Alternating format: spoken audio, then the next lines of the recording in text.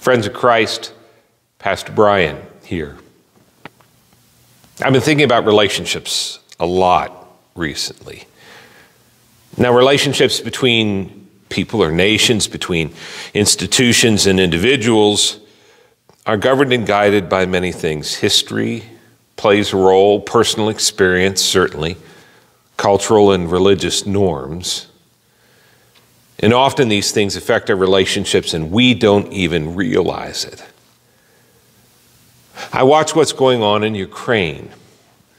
I study the history of Russia and Ukraine, Putin's personal experience and beliefs about the breakup of the Soviet Union. And I see in all of that the basis for the war that is happening right now.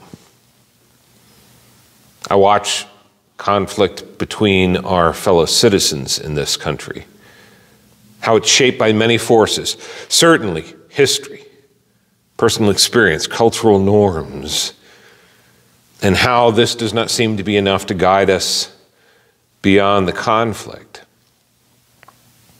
I hear the conversation around the incident at the Oscars between Chris Rock and Will Smith, how the reactions to that incident are shaped by our own experiences.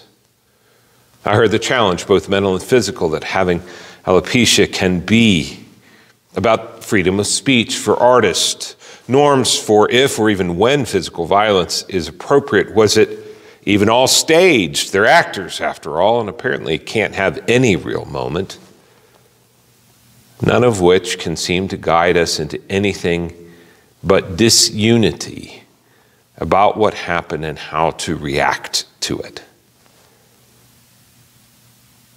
I wonder if we don't need to consider a new foundation for our relationships with one another. The older and younger brother in the parable of the prodigal son both have a transactional view of their relationship with their father, of things owed to them by their father, but also the other way around.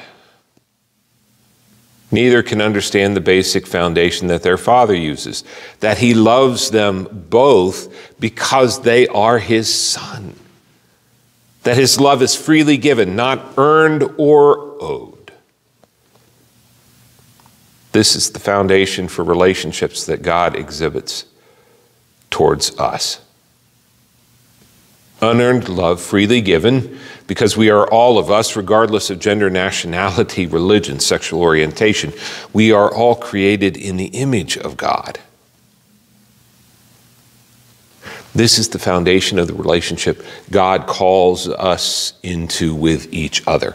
A self-sacrificial love towards each other just because we all bear the image of God and are deserving of respect and care for that, if nothing else.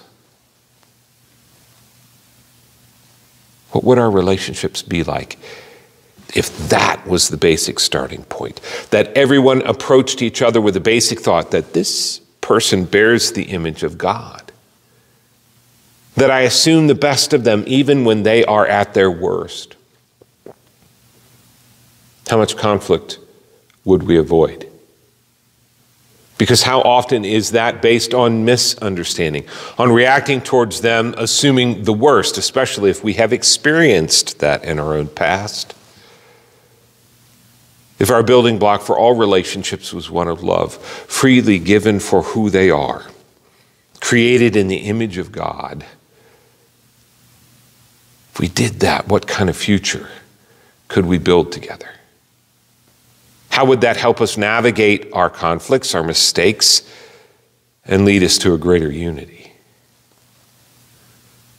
We would still be shaped by history, personal experience, cultural norms, but over time, all those would be oriented towards a foundation of love, one that ultimately leads to mutual respect, care, upbuilding, forgiveness, ultimately reconciliation.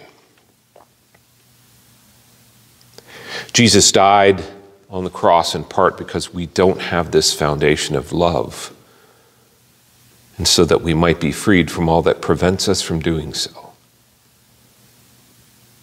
As we come ever closer to Holy Week and the final journey with Jesus to the cross, I invite us to pray about our own relationships, to ask for the help of the Holy Spirit to grow in love towards one another, to see where we might change our own thinking about one another, so that in our lives and relationships, the reign of God might come that much closer on earth as it is in heaven. Thanks be to God.